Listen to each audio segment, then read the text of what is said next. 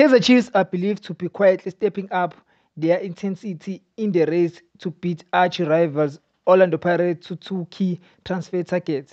However, it is unclear if Chiefs are trying to beat Pirates to a police and Hanamap by signing them this month, or if they are laying down the foundation early in order to beat their rivals to their respective signatures ahead of the next season.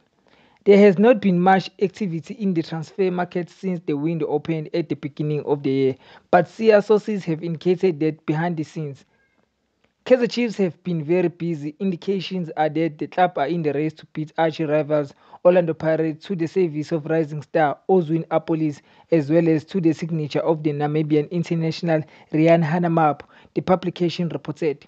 The duo in question is Ozwin Apolis of Polokwane City as well as Rian Hanamap of Amazulu. It is thought that Amakhosi were the first to show interest in Apolis, with the Buccaneers joining them in the race for the Bafana Bafana star recently. Thanks for tuning in. Don't forget to like and subscribe to our channel. Bye.